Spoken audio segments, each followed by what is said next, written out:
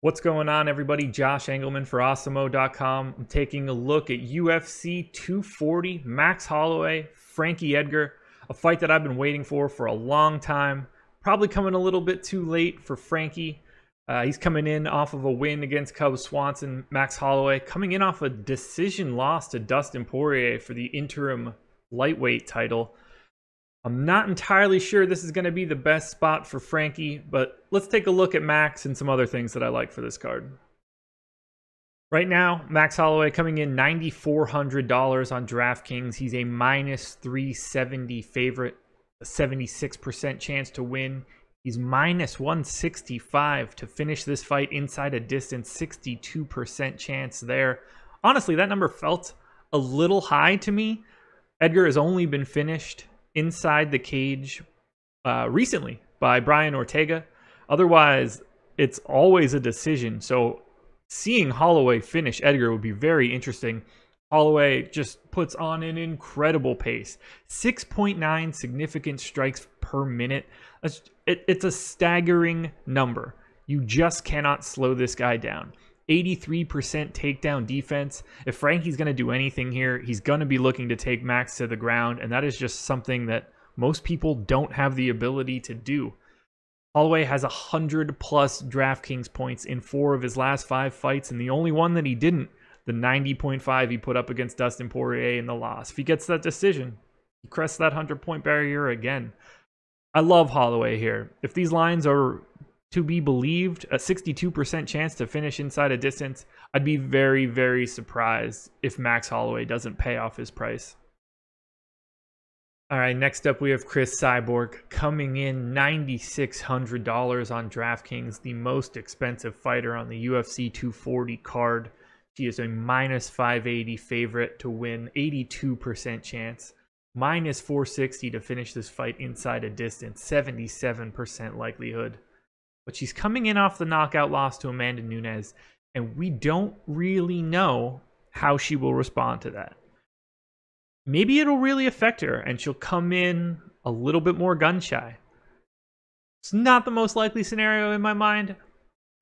If I were betting on anything, it'd be Chris Cyborg Hulk Smash, but we really just don't know. She's averaged 6.76 significant strikes per minute over her UFC career.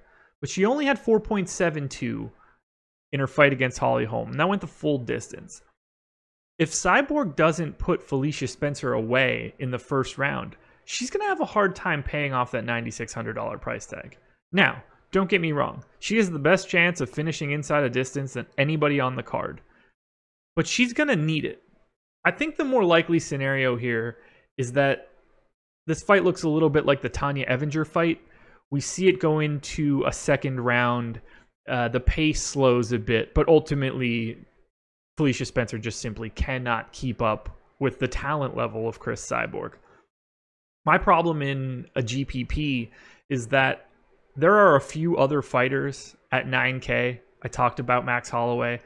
The next person I'm going to talk about is also in that range. I prefer them. And it's not that I don't think that Chris Cyborg is going to absolutely smash Felicia Spencer, but I don't think she's the same sort of value as the other people around her price tag. She's mostly a pass for me. Final guy I want to take a look at is Jeff Hands of Steel Neal. He spells hands with a Z, so you know he means business. Coming in at $9,000, $600 cheaper than Cyborg, I might add. He's a minus 345 favorite, 75% chance to win. Minus 215 to finish inside a distance, 68% likelihood there. The 3 fighters that I'm touching on are the 3 fighters that have the highest opportunity to finish this fight, or their fights. He's averaged 5.95 significant strikes per minute over his 3 UFC fights. Neal came in from the Contender Series previously. Good news for Neal. 4.29 significant strikes absorbed per minute for his opponent, Nico Price. Neal has put his opponents on the canvas twice in each of his last 2 fights. The last fight of which, coming against Bilal Muhammad, who is not exactly an easy out, was able to pick up the decision there. Nico Price has only been to decision once in 16 fights. It's always a finish, either him or his opponent. And I think that plays pretty nicely into Jeff Neal's hands.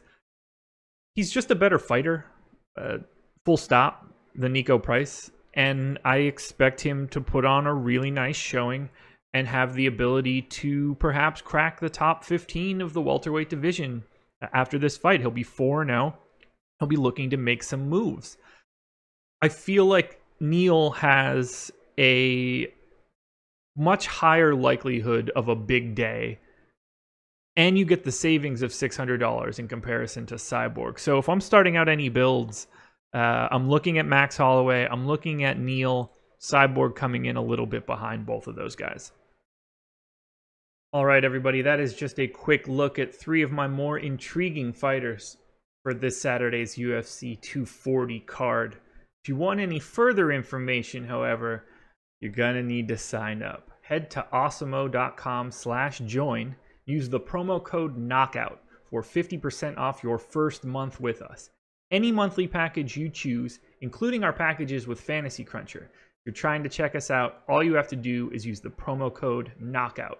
That is one word. You can get Awesemo's projections, our ownership projections, which to me are invaluable in preparing my lineups so that I can get a feel for where the public is going to be.